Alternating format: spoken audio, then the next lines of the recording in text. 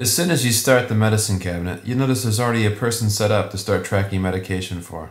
Clicking on that person's name will launch the editor. From here, you can change the label color, add a photo, or change the person's name.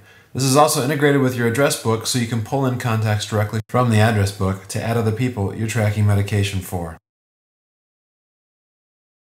Once you've added the people you're tracking medication for, you can click at the plus sign at the bottom of the list and add medication for that person. Once you add a medication into Medicine Cabinet remembers that medication and allows you to use it for other people as well. Once you start tracking a medication, you can add notes about the medication. This is a great place to keep pharmacy and physician information as well as any other notes you want to track about the medication you're taking. At the tap of a button, Medicine Cabinet allows you to send an email with a complete list of the medications you're tracking and the notes you've made for those medications. You can also choose to use the standard iPad background or choose from one of the custom backgrounds that comes with Medicine Cabinet.